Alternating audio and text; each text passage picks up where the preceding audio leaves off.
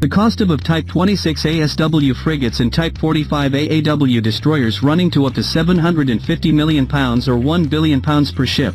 The total number of vessels that can be afforded by the Royal Navy has been reduced. Since no ship can be in two places at the same time, there comes a point where absolute ship numbers cannot be reduced beyond a certain level. That number appears to be 19 surface combatants. With 6 Type 45 destroyers and 8 Type 26 frigates, there was a need for a low-cost general-purpose frigate.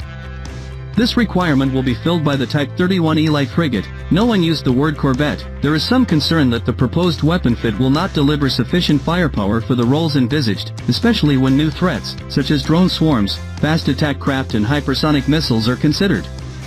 Therefore, this article will look at the proposed weapons and consider whether better options exist.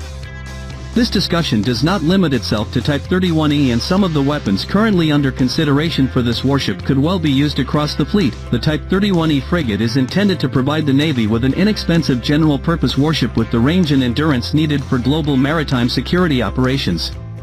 It must be able to operate alongside Type 45 destroyers, which are specialist anti-air warfare ships, and with the new T-26 frigates 3, or global combat ship, which are specialist anti-submarine warfare ships. The Babcock Arrowhead 140 design is based on the Danish OMT Design Bureau's design for the Danish Navy's Iver Huitfeldt class of AW frigates 4, which in turn is based on the earlier Absalon class multi-role support ship, main gun, 57mm Bae Systems / Bofors Mk3/Mk.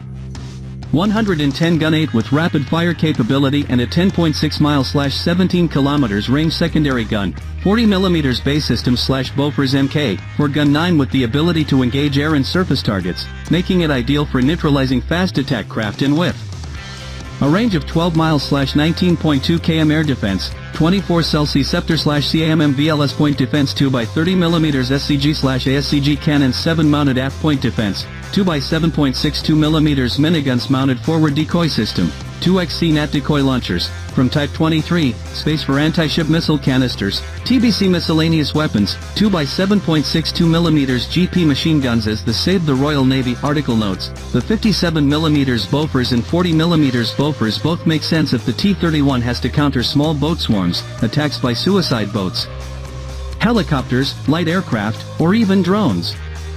It also states that fitting the Bae 127mm / 5-inch gun 10, which will be mounted on the Type 26 frigate, is considered to be too expensive for Type 31E.